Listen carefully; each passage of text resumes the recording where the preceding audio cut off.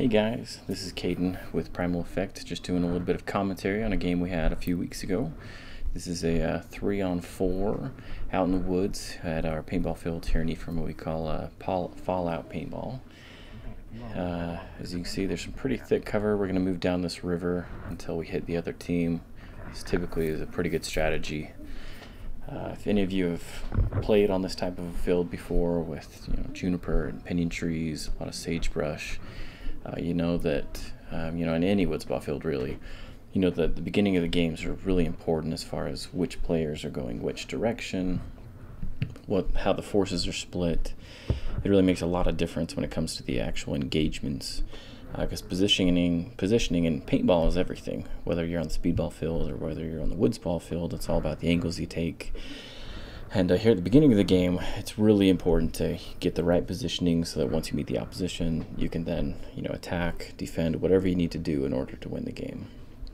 So the way our games typically will go is the first half of the game is just trying to find the other team, trying to get the drop on them, trying to surprise them one way or another, whether that's a flanking maneuver or whether that's just, bunkering down and waiting for them to walk on top of you.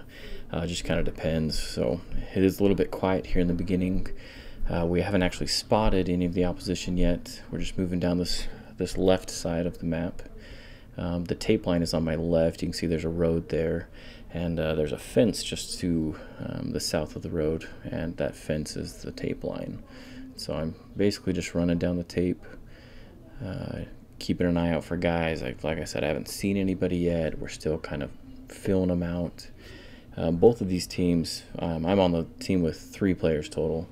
The other team has 4. Both teams have some experienced players, so it's going to be a good fight either way, no matter how it shapes up. It's going to be a lot of fun.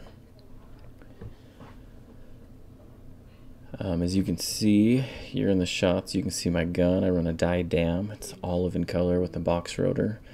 I've absolutely loved it. I've owned it since I believe April of this year of 2017. Probably put 8 or 10 cases through it, and yeah, I just love it. It's a smooth gun for what I do. I'm a Woodsball guy, and it is tons of fun for out in the woods. It's a tough gun. It's really built very well. I think the workmanship from Dye is top notch with it. And I've really enjoyed it. In the very beginning, I had a hard time with getting brakes when I used the Box Rotor. I made some adjustments as far as bore sizing my paint a little better when it came to my barrel. And that helped quite a bit, as well as just in general buying higher quality paint is a good bet. But yeah, the Box Rotor is really nice. It makes aiming down the sights that much better. As you can see, I've got a sight. And yeah, it's just so much easier for target acquisition if you can actually, aim down the sights rather than trying to look around a hopper. So we're getting to the point where we're just about to start engaging the enemy. We've got a kind of a feel for where they're coming at us now. We still haven't gotten any for sure visuals on them, but the 3 of us are all fairly close to each other, so we can back each other up pretty easily. And that way, hopefully, if the opposition is split up their force, hopefully we can just take out one of the teams quickly and then move on to the other one.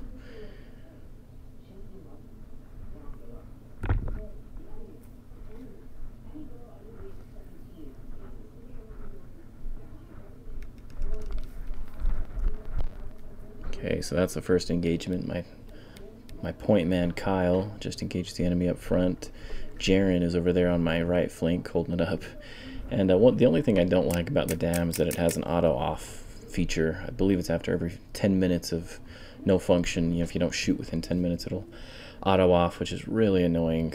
As you could see there, it happened, and wasn't game changing in this regard, but sometimes I believe it could be.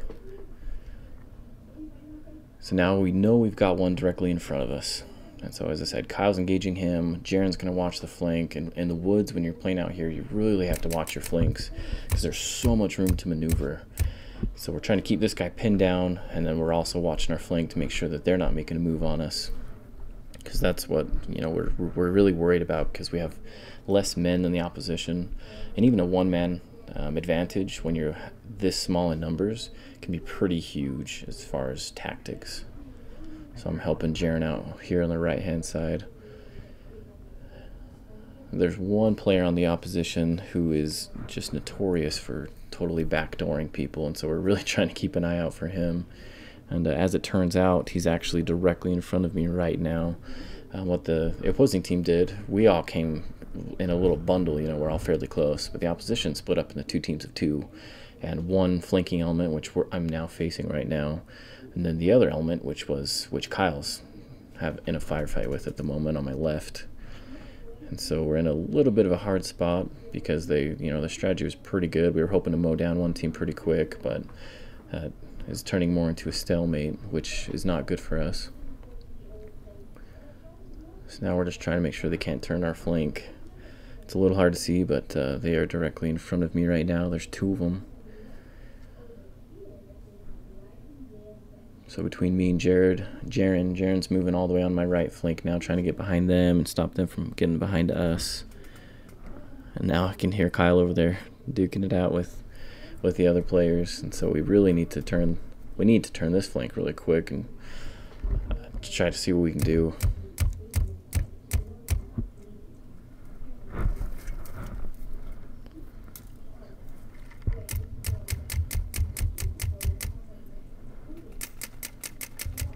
So right here, I actually hit the opposing player. He turns out to be the one that we were most worried about too, which is nice. So now he's down. Now it's a 3-on-3. It's an even fight. I know Jaren is on my right, so I'm feeling confident. We've only got 1 player in front of us. I've got 2 on my left now that Kyle's engaging, so I really need to turn and help Kyle. But I want to make sure that Jaren can take care of the other player in front of us. So as you can see move right there. So he's going to cut to my right. And so now he's moving around me. I'm a little worried, but I know that Jaren is over there. So I'm just hoping that he runs right into Jaren and that Jaren can just mow him down.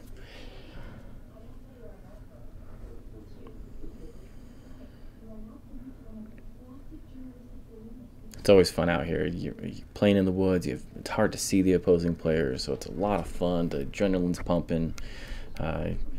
I can see Jaren in front of me now, and I'm trying to warn him that there's a player directly in front of him, but I know that I need to go help Kyle now because Kyle's the entire game has been outmatched 2-to-1, so I really need to help him.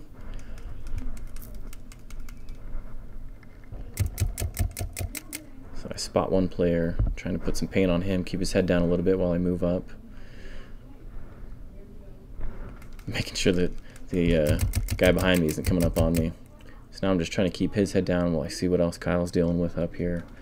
I'm not in a great position, honestly. I should have moved out wider, or I should have come back a little bit. You can see I get one guy there, and then I get tagged.